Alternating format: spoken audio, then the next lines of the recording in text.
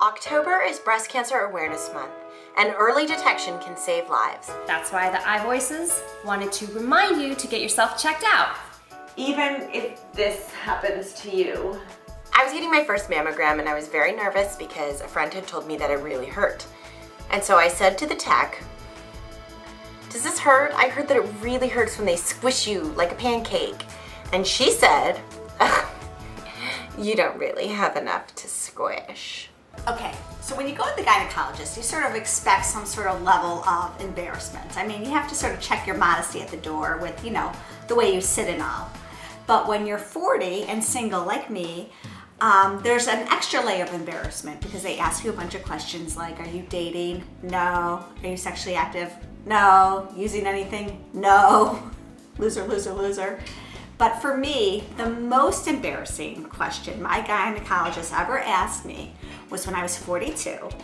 He asked me, "Why haven't you gotten your mammogram yet?" And I felt so much shame.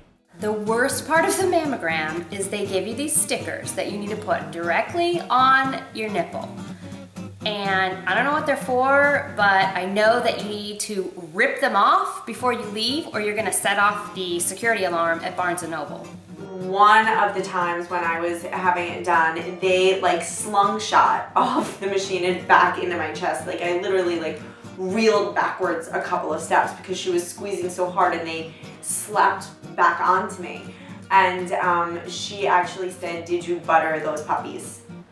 And of course the answer is no. I rarely butter my boobs before any kind of medical exam. So it was about 10 years ago.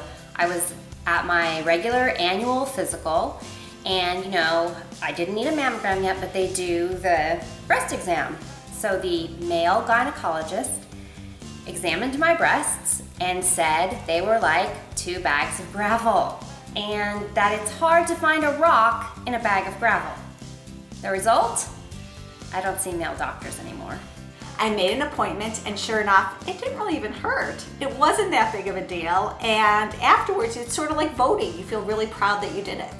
So this is your reminder to go get your mammogram. It doesn't hurt, and together I think we can all conquer breast cancer.